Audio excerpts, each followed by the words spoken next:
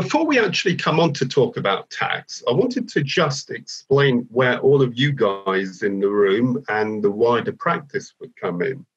So if you look at us as a business, we support about 100 clients, and our lead program is R&D Tax. We're very keen to leverage those relationships and add value in lots of other areas. So, for example, I had a session with Peter a while back, and I think that somebody with Peter's skill set, improving productivity in that would be really useful.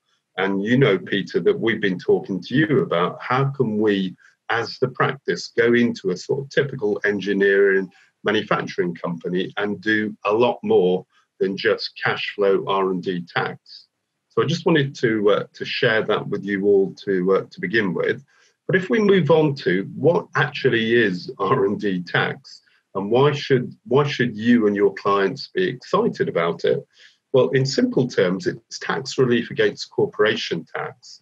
And it actually applies to people who are making lots of money and paying corporation tax. But bizarrely, people who are loss-making, who've never made any money at all, actually get slightly more out of this scheme. So it's really quite interesting.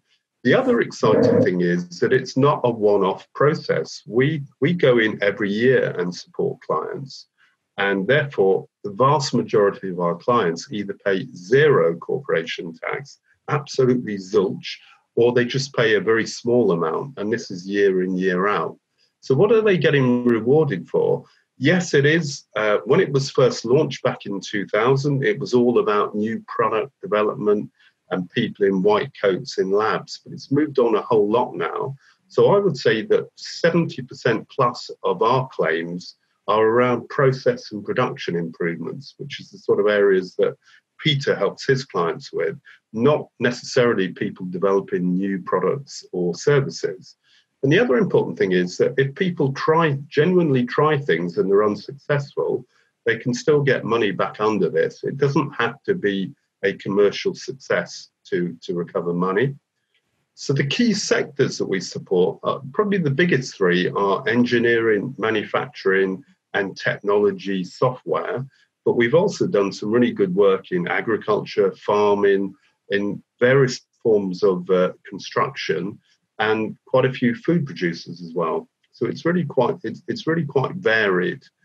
And how will you guys spot an opportunity? Well, partly it's to do with those key sectors I've mentioned and the sort of activity they're doing. But in a couple of slides' time, we'll talk about 3 simple questions you can ask. And if they give us a yes to one of those, almost certainly they will qualify.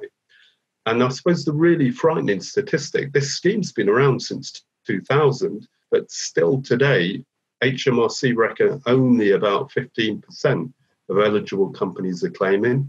So there's 85% of people out there, some of whom that you will know may even be clients or friends or family that are not taking advantage of this.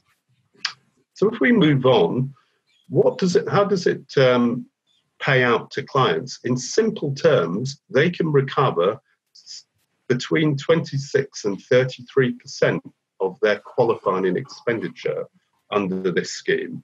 Now, what the main inputs are, I'll keep it simple, but the main inputs of qualifying expenditure are staff, materials, if they've done any special software, or if they use particular subcontractors to help them. So companies don't have to do it all themselves, but they do have to be doing something a little bit clever, and we'll come on to that in a moment.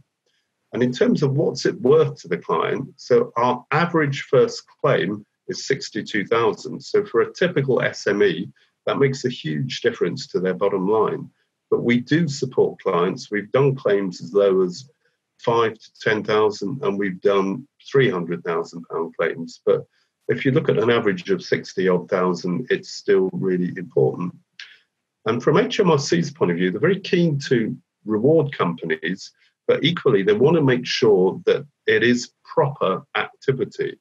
And the way that we describe and get all this money back for clients is we do a very detailed technical report, and that shows the uncertainty that the clients were facing when they embarked on these projects. And then we do a very detailed backup financial schedule. So we give HMRC all the evidence why they should pay all this money back to clients. And we'll come on to some of those in a bit more detail later on. So these are the three key questions that if we get a yes to one of these, we're very confident that we can help the client. So the first one is around, are they developing new or improved products, services, systems? And I was stressing that 70% plus of our claims are around improvements to products and services, not brand new products that they've developed and got a patent on. The next one is, are they routinely, almost on a daily basis, facing technical challenges, uncertainties?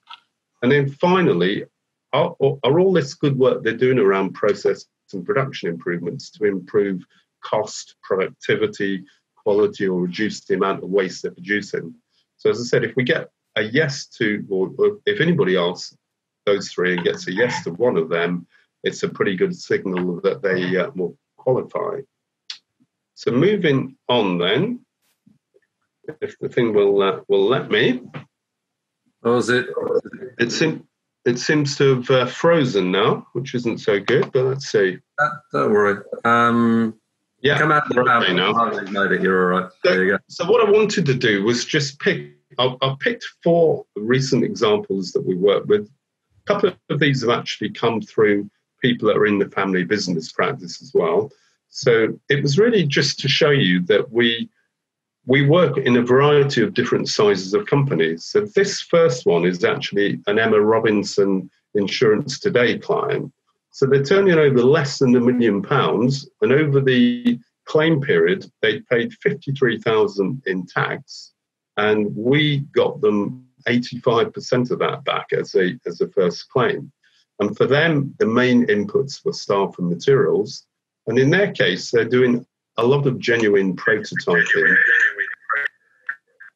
and reverse engineering as well, which I'm sure Peter will be very familiar with. So it's looking at taking an existing product and maybe taking it apart and seeing how they could do it quicker, more cost effectively, better quality, that kind of thing. And for the company, the MD spent 2.5 hours with us to get this £45,000 back. And I suppose when Emma introduced us, his view was, this just sounds way too good to be true. But of course it wasn't. And we will go on to support them for the next few years. So if we look at our second example, this is a company who they're in the video surveillance world. Again, they're only turning over about £1 million. And this company hasn't paid tax for years, absolutely years they haven't paid tax. And yet, when we worked with them, we got them 56 grand back in their first year and another 13,000, which they got that lump of cash back within the first sort of 14, 15 months of working with us. And in their case, they are doing some genuine product development on some clever products and some electronics around there. And to achieve that, they are doing a lot of prototyping. But across those 2 claims that we've done for them so far, the MD and a couple of staff have spent 4 hours with us. And I suppose their big question, because they didn't know about the scheme until they engaged with us, was how do we know how much material spent to post against R&D? And obviously, as I'll explain later, we spend a lot of time helping clients and supporting them in that area. So if we move on to example 3, this is a £12-13 million industrial equipment supplier up in Scotland. They'd actually paid £1.3 million in the periods that we were looking at, and we've got them a very substantial sort of 370, 380 grand back. Now, in their case, it was the usual staff and materials, but they have a lot of specialist subcontractors they work with to improve their production processes. So we did put a lot of cost against those. But equally, they are developing a couple of new products where they have got patents as well. So for this company, it was the general manager and a couple of staff, and again, it was 4 hours. But in their case, they claimed 10 years before through their accountant. It was a really painful process, and they got the square root of bugger all back. And therefore, when they saw the numbers we were talking about, they were a little bit concerned, is it not too high? But of course it wasn't. HMRC have happily paid it. And then the fourth example is a more sort of traditional engineering company. This is actually another Insurance Today client, and turning over around the 4 million mark. They paid 145,000 tax, and yet in our very first claim, we've recovered more than that, nearly 190,000 pounds worth of tax. And again, these guys are doing a lot of good new product development and lots and lots of prototyping. In this case, because he's got two businesses, we spent a little bit longer with the MD and 5-star, but it's still a day's work for them. We spend a lot more on it. But where I think this one was interesting is that we didn't actually get introduced by Emma. We got introduced by their accountant because we worked with one of the accountant's clients. He was amazed at what we did with that client, and he introduced us to this organization. So that was a quick whistle-stop tour of 4 examples. And then I suppose to finish with, it's why do clients want to work with us? Why do we support 7 or 8 accountancy practices with this scheme? And it's because we've developed a very good process. And this is Peter, and we all talked about differentiation on Monday's call. And this is a good example of what we've done. So we have a very simple process. Once somebody's asked those 3 questions and we've got a pretty good idea, we take a quick look at the website, and then we literally have a 15-minute call with them. And at the end of that 15 minutes, we can be absolutely certain that we can either support them or we can't. If we then can support them, we go into this longer-term meeting, and this is one of our key differentiators.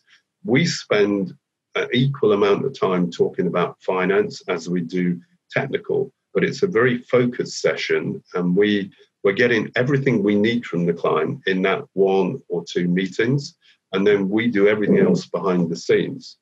Virtually all of our competitors get the client to do the financial side, and they don't understand the scheme, they don't understand what they should be putting together, and it's a painful process for them.